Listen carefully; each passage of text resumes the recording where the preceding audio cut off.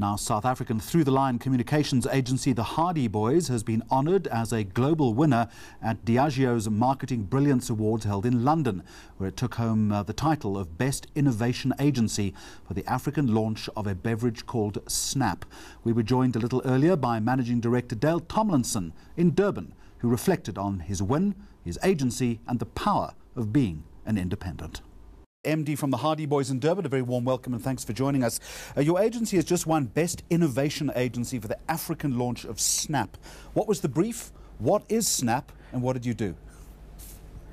Right, Jeremy, it's quite a complex one. SNAPP is a ready-to-drink beverage for Africa. The brief was to find a unique kind of insight that would allow SNAPP to resonate with local consumers. And there's been a tendency, I think, in Africa that when products are developed, they're developed primarily with men in mind, especially in the beverage and drink sector. So Diageo, as being an innovative company as they are looking hard and fast at finding solutions that meet women's needs. And traditionally, women in Africa have had to resort to beer, which is not very feminine, especially when you want to go out for a night and you want to have a fairly fun social evening and have a little bit of class and chicness about it. So SNAPP really almost kind of gives you a bit of a champagne experience, and the campaign was to deliver that learning, launch the brand, appeal to the right people. We did it through TV, we did it through massive billboards, we did it through taste sessions. We launched in primarily Nairobi and Lagos, and I believe one of the most successful new product launches that they've had across the globe in years, and it's resonated really, really well. It's obviously the insight was right, the product offering was right, and the communication spanned two countries quite comfortably and seems to have done the job, done well for us, and I believe done very well for Diageo. Dale, how do you mine the African insight when you have a project like this? I assume that you can't apply South African brand rules to a job like this. You actually can't, Jeremy. I mean, obviously, I think working in South Africa and working across multiple LSMs does kind of sensitize you to the fact that this is not New York and this is not London or Paris. But I think the only way to really get it right is to have your teams constantly in the field. With SNAPP, we went into market with the Diageo people. We went into research into homes and pubs and nightclubs in Nigeria and Kenya and even Ghana. We do that on a regular basis to try and see the kind of habits, because you can go from a very small outlet, which is a very informal, casual drinking place, which maybe not is ideal for SNAPP, but then you can go into some very sophisticated nightclubs that would emulate a Johannesburg, New York experience, and you've got to get that kind of nuance right.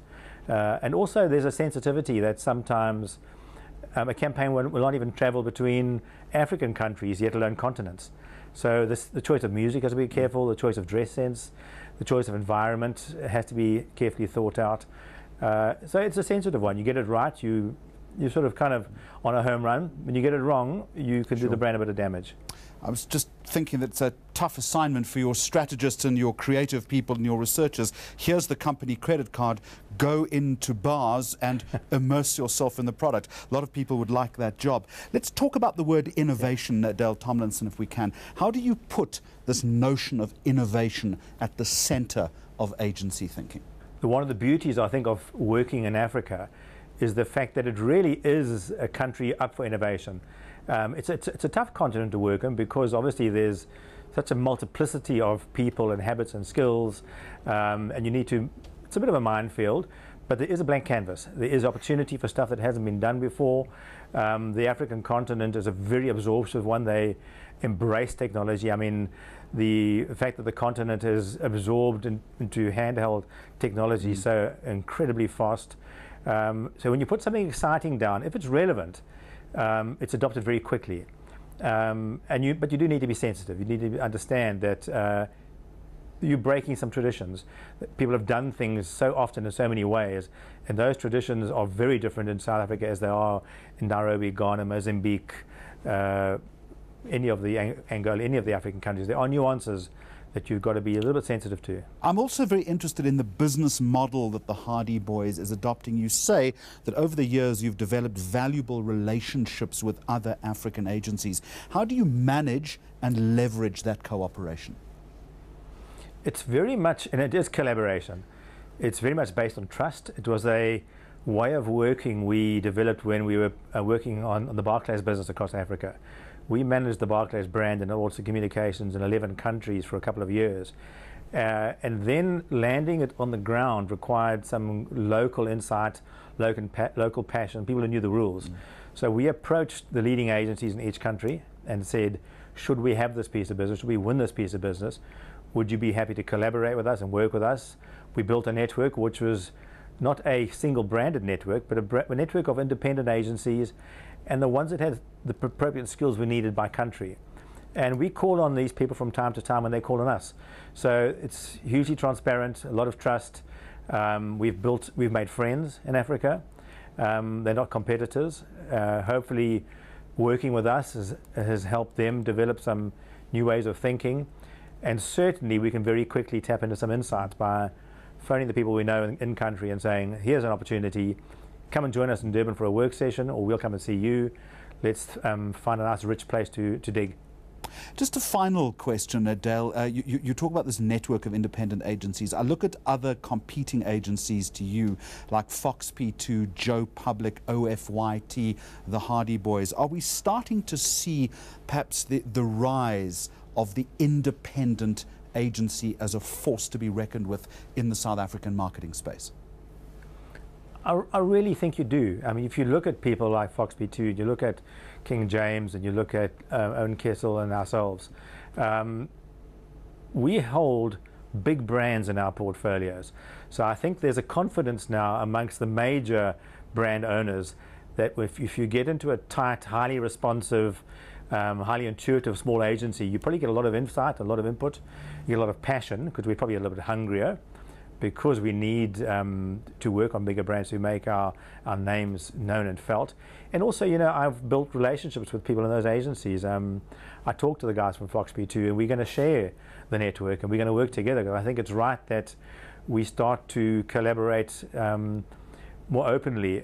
Agency world traditionally has been highly competitive and a little bit selfish, which is naive. I think we can help each other, and I think that's starting to happen. Dale Tomlinson from the Hardy Boys in Durban, thank you very much for joining us. Well, from advertising to journalism now, and finally this week, journalist Josh Rushing co-hosts Fault Lines, Al Jazeera's English flagship program about the Americas. As an international correspondent, Rushing has hosted and produced programs all over the world. He was in South Africa recently addressing the 2013 Menell Media Freedom Conference here in Johannesburg. I'm Josh Rushing, and this is Fault Lines.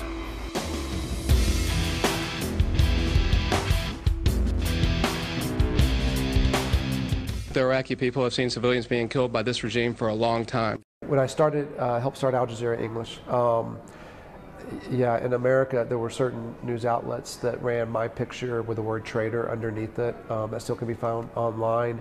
A lot of death threats on the web. So they say I'm a terrorist, and then they publish my home address, and then they say I should be taken out before I can give the enemy too much information. It was a particularly hard time for me in the sense that, you know, coming from Texas, that's a very conservative background. Joining the Marines when I was only 17, being a Marine for my entire adult life, and then resigning out of a sense of civic obligation to do the right thing, and then to be called a terrorist and a traitor by these people who have done nothing more than publish a blog, was very difficult for me. Just kind of finding my own identity there was difficult. Al Jazeera America wants to compete with CNN in the United States. It's going to be for an American market. They're opening a dozen bureaus across the U.S., including across the Midwest, the South, out West. They're hiring over 700 journalists. And it's an experiment. It's an attempt to bring journalism back to cable news. Because right now, cable news in the U.S. is media, it's entertainment, but it's not journalism.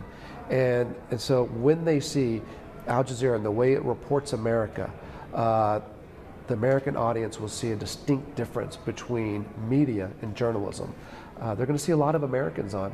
What you see on American networks right now is they throw out a topic of the day, and then they have two people in the studio talk about it. Because that's a lot cheaper than sending a journalist out to actually find stories and interview, people on the streets. But Al Jazeera, that's what we do. We send journalists out, we interview people on the streets, people suffering injustice, we hold people to account, we do difficult interviews with people in government, and we put that into a story, a package, and we put it on air. It's what, you know, news used to always be, but somehow America kind of forgot that along the way.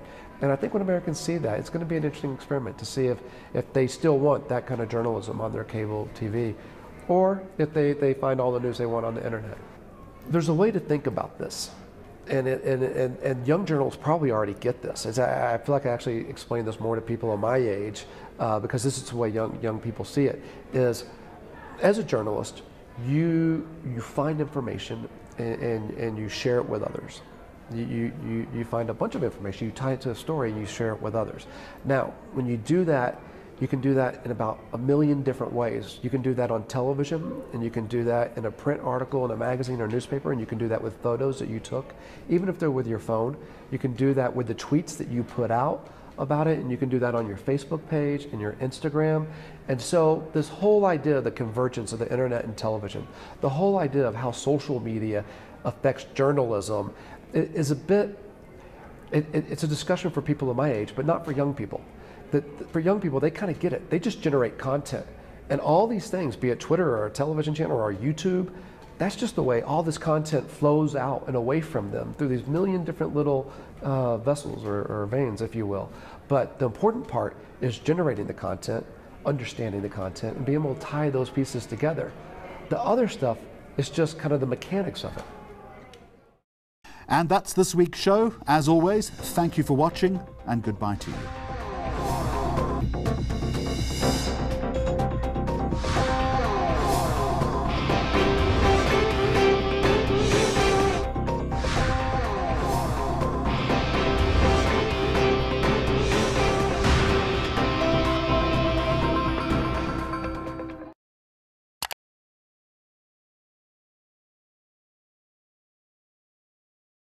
News that moves. ENCA.com.